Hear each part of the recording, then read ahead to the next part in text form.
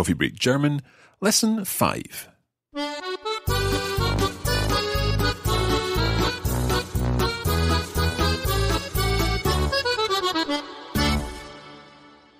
Welcome back to Coffee Break German. This is the course which will help you learn German along with me, Mark. And me, Thomas. Also Mark, wie geht's dir heute? Mir geht's ausgezeichnet. Und du? Ja, that's not completely correct. You would say und dir. Why would I say und dir and not und du? I thought und du meant and you. Yeah, but do you remember the phrase, wie geht's dir? That means how goes it to you? Yes. So I have to say and to you. Und Yes. dir. Okay. Let's try that again then. So if you start by asking me how I'm feeling. Wie geht's dir, Mark? Mir geht's ausgezeichnet. Und dir? Mir geht's auch gut, danke. Okay. So in this lesson of Coffee Break German, our theme is introducing members of your family. The idea is that you might be on holiday in a German-speaking part of the world, and you could be introducing the people that you're traveling with to German speakers. So we're going to learn some members of the family, and then we'll also learn how to introduce them and see what their names are. So, are we ready to get started? Ja, bist du fertig? Ja, also los geht's. Los geht's.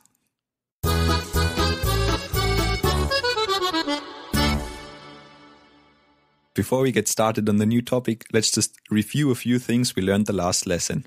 Okay, so last lesson we were looking at I come from Germany, for example. Ich komme aus Deutschland. Ich komme aus Deutschland. And we also learned to say I live in Scotland. Ich wohne in Schottland.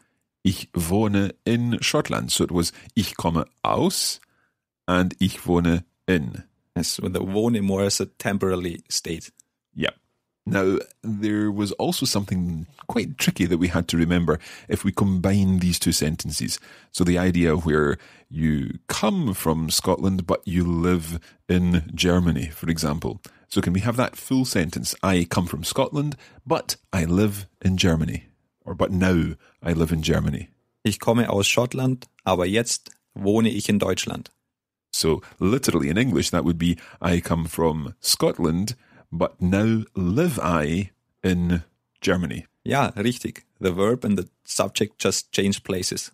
So, ich komme aus Schottland, aber jetzt wohne ich in Deutschland. Sehr gut. Okay, let's practice this a little before we move on. Perhaps you could give us 3 sentences to translate using this construction. Okay. I come from Paris, but now I live in Tokyo. Okay, so we're going to give our listeners some time to think this through. But just before we do, Paris in German is? Paris. Okay, not too difficult. And Tokyo? Tokyo. Excellent. So, I come from Paris, but now I live in Tokyo. Ja.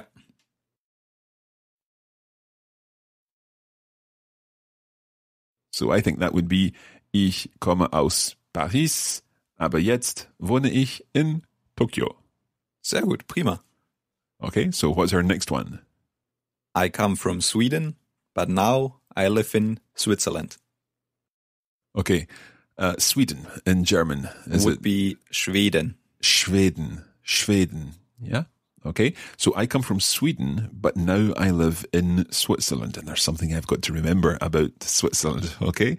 I come from Sweden, but now I live in Switzerland.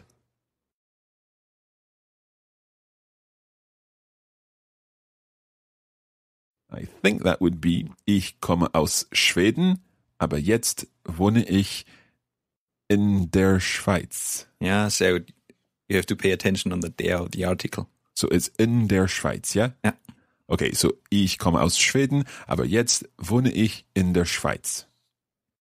Ausgezeichnet. Also, the next one. Last one. I come from the USA, but now I live here in Scotland. Okay, how do you say here in German? It sounds very similar. It's here. Here. Okay, very similar indeed.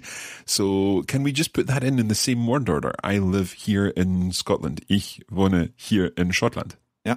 Okay, so I come from the USA, but now I live here in Scotland.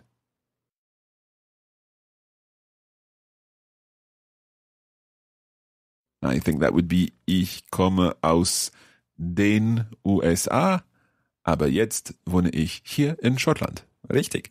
Okay, so we've got to remember it's aus den USA and aus der Schweiz. Yeah, these are two exceptions. Excellent. Okay, I think it's time to move on to our new theme, and that is the theme of the family. Let's begin by looking at some individual words. Let's think of maybe 4 people in our family. We might think of mother, father, brother, and sister. So what is the word for mother in German? Die Mutter. So is that the mother? Yeah. Die Mutter. Mutter. Mutter.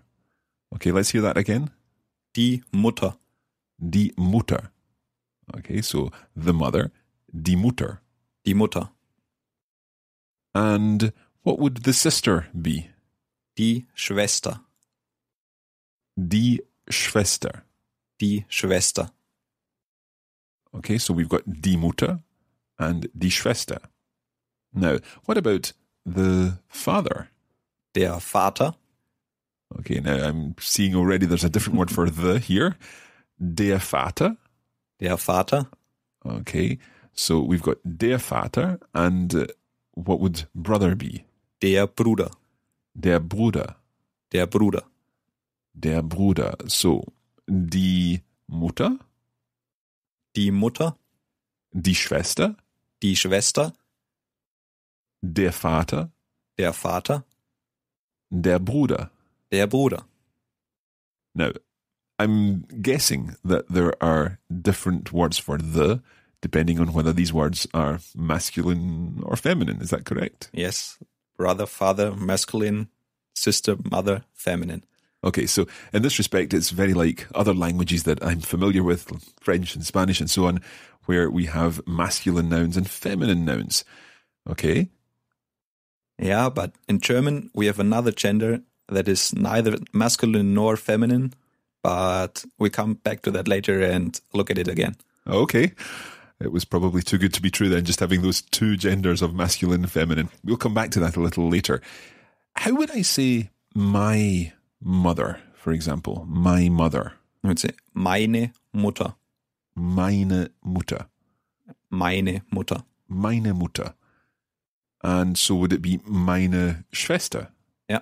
Or my sister? So my sister, meine Schwester. Meine Schwester. Can I say meine Bruder? No, there changes again because of the gender. Okay, so what would my brother be? It would be mein Bruder. Mein Bruder. Mein Bruder. Mein Bruder. And therefore, presumably, mein Vater. Ja, mein Vater. So my father, mein Vater. Mein Vater. Okay, I would like to introduce my father to someone or my brother to someone. How would I say, this is my brother? Das ist mein Bruder. So this is das ist. Ja. Das ist. Das ist mein Bruder. Das ist mein Bruder. So could I say, das ist mein Vater? Das ist mein Vater. Okay.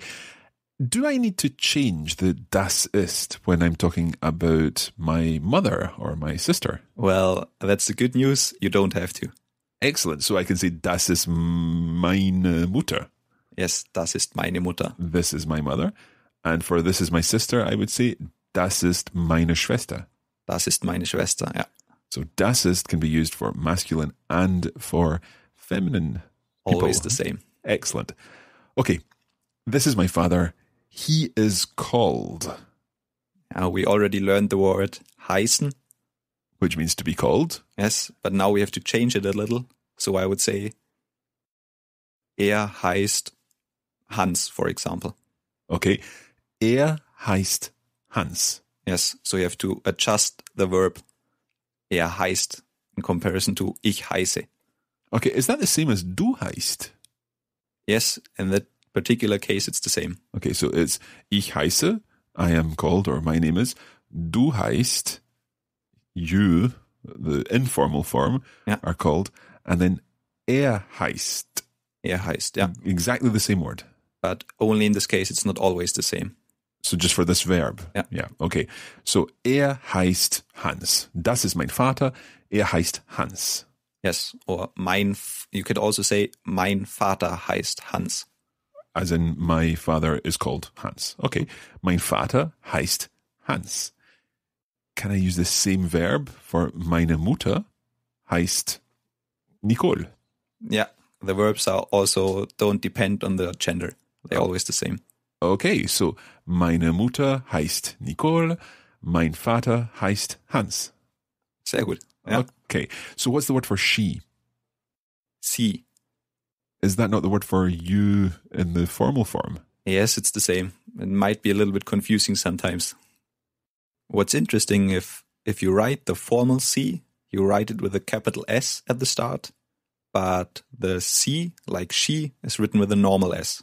Okay, excellent. So if I'm saying my mother is called, I would say meine Mutter heißt, and if I'm saying she is called, sie heißt. Yeah. And I can now introduce my whole family, presumably. Yes. I can say meine Mutter heißt Nicole, mein Vater heißt Hans, meine Schwester heißt Julia und mein Bruder heißt Thomas. Very good. We've not yet talked about sons and daughters. So if I have a son, how would we say the son? Der Sohn. Der Sohn. And the daughter? Die Tochter. Die Tochter. Die Tochter. Okay. Is there a word for a child? Just the child, not necessarily a son or a daughter? Yeah, that's where the new gender comes in. It's called das Kind. Okay, so this is the one that's not masculine and not feminine. Say it again. Das Kind. Das Kind. So that means the child. And this is where we're not talking about a feminine or a masculine noun, but what's the word for it? It's called neuter. Neuter, okay. So masculine, feminine, and neuter. Let's just go through this. It's masculine, der Sohn. Der Sohn. Die Tochter. Die Tochter. And das Kind. Das Kind. Okay. It's perhaps worth calling on our grammar guru just to explain this a little more. So over to you. Okay, so today's grammar topic is the gender of nouns in German.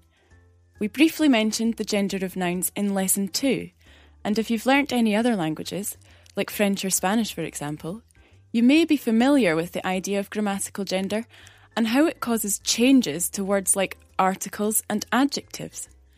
In German, like in French and Spanish, we have masculine and feminine.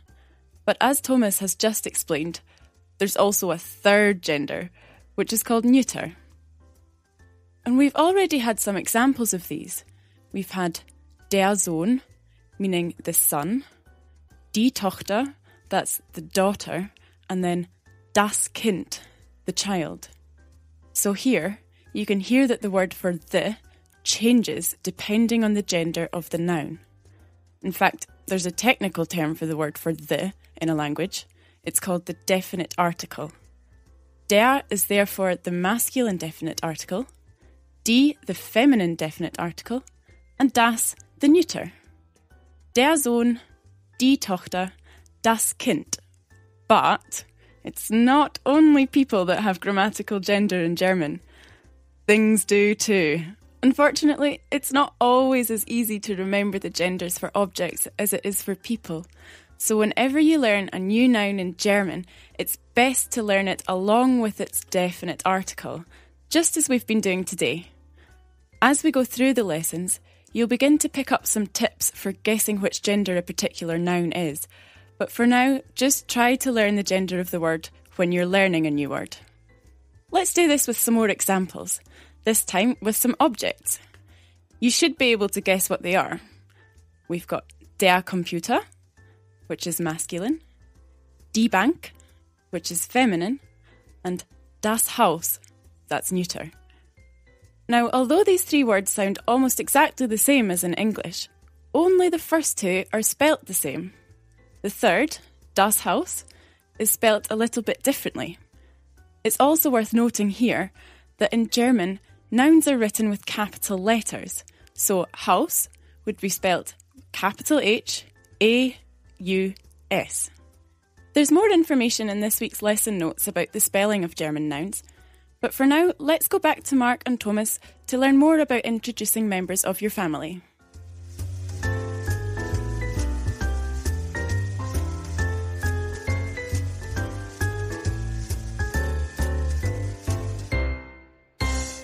Hopefully that makes more sense now.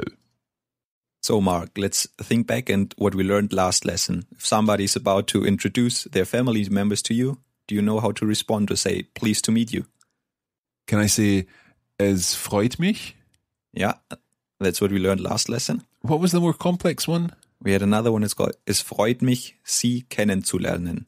Es freut mich, Sie kennenzulernen. Es freut mich, Sie kennenzulernen. Can you slow that last word down? Kennen zu lernen.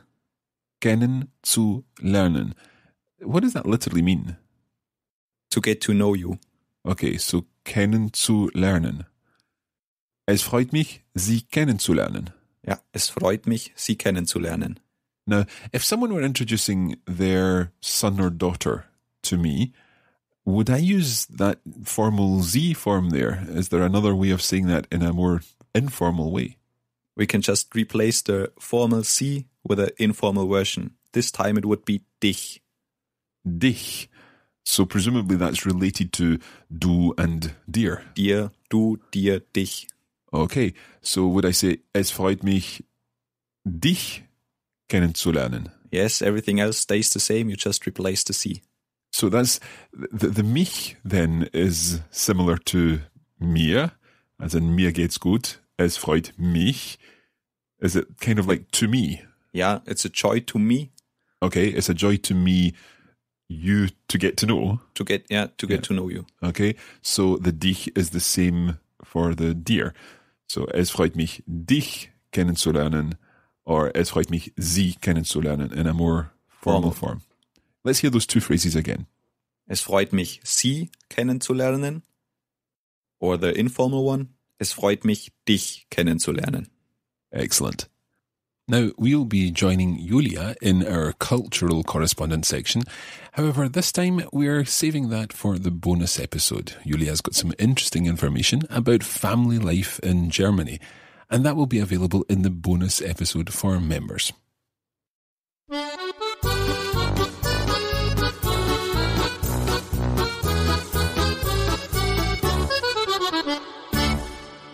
So, that is all for today. Das reicht für heute. You're now able to talk a little bit about your family and to introduce them to your new-found German friends. Okay. If you want to find out a little more about how to talk about your family, then we will be coming back to this topic later in our course, and we'll learn other members of your family and also talk a little more about who you happen to be traveling with, for example. That's coming up in a later lesson. So Mark, I've got a question for you. Let's see if you can understand it. Mark, was lernen wir nächstes Mal? I think you're asking, what are we learning next time? Yes, in the next lesson. Okay, well, next lesson we're going to be learning some numbers, another very important thing to be able to cope with while we're traveling in a German-speaking country. So we'll be looking at numbers and maybe also some prices for things too. Das klingt gut. That sounds good. Now, one thing that is important to mention about that next lesson is that it's not coming exactly next week. We're actually taking a mid-season break, and in 2 weeks' time, we'll be back with another episode of Coffee Break German. So that means that you can expect the next lesson of Coffee Break German on Wednesday, the 6th of March. Until then, I'd like to say Danke and Auf Wiedersehen. Bis zum nächsten Mal.